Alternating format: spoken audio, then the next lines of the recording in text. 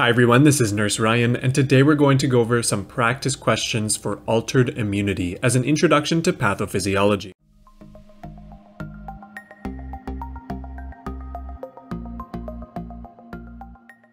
In this quiz, we'll review some of the basics, including lines of defense and cellular and humoral immunity. I'll walk you through the answers and rationales for each question.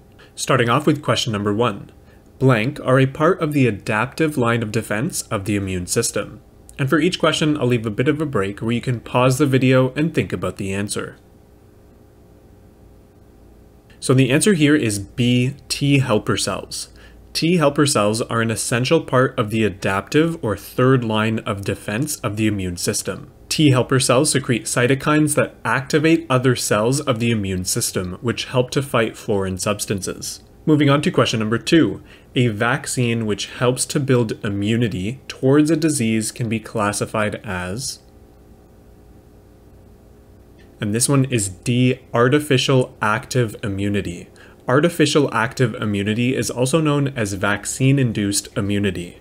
Active immunity results when exposure to a disease organism triggers the immune system to produce antibodies to that disease, which is what a vaccine does. And a vaccine is considered artificial immunity because immunity is just that, it's artificially acquired through an injection, rather than being obtained naturally through exposure. Question number 3, the complement system and natural killer cells both belong to the blank line of defense in the immune system. The answer here is B, the second line of defense. Complement proteins and NK cells, or natural killer cells, are both non-specific defense mechanisms of the second line of defense. Question number 4. Autoimmune diseases such as rheumatoid arthritis and systemic lupus erythematosus are classified under which of the following types of hypersensitivities? This one is C, type 3 hypersensitivity. In type 3 hypersensitivity, antigens combine with antibodies to form immune complexes. This causes inflammation and tissue destruction. Question number 5. Which of the following hypersensitivities is caused by allergens that provoke an allergic reaction? And the answer here is A, type 1 hypersensitivity.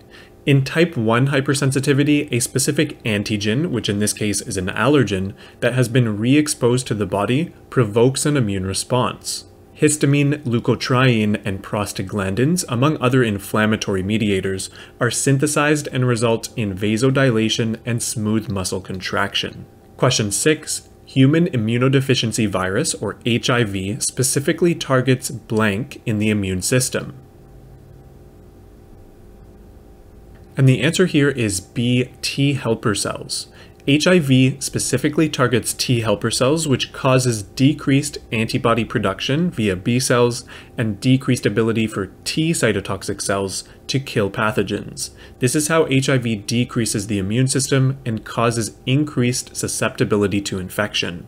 Question number 7. A blank is an antibody formed by the immune system that fights against the individual's self-antigens or own proteins. The answer is A, autoantibody. The prefix auto is derived from the Greek word for self, so autoantibodies fight against the self, and the cause of autoantibodies is not well known. And for the last question of this quiz, number 8, which of the following cell types keeps the immune system from becoming overactive and impedes activity of other lymphocytes when an antigen has been destroyed? The answer is C, T suppressor cells, or regulatory T cells. This is the correct function of the T suppressor cells. And that's it for our altered immunity quiz. If this video has helped you out, please consider leaving a like and subscribe. I would really appreciate it. If you have any questions or would like me to review a specific drug or topic, please let me know in the comments, and thanks for watching.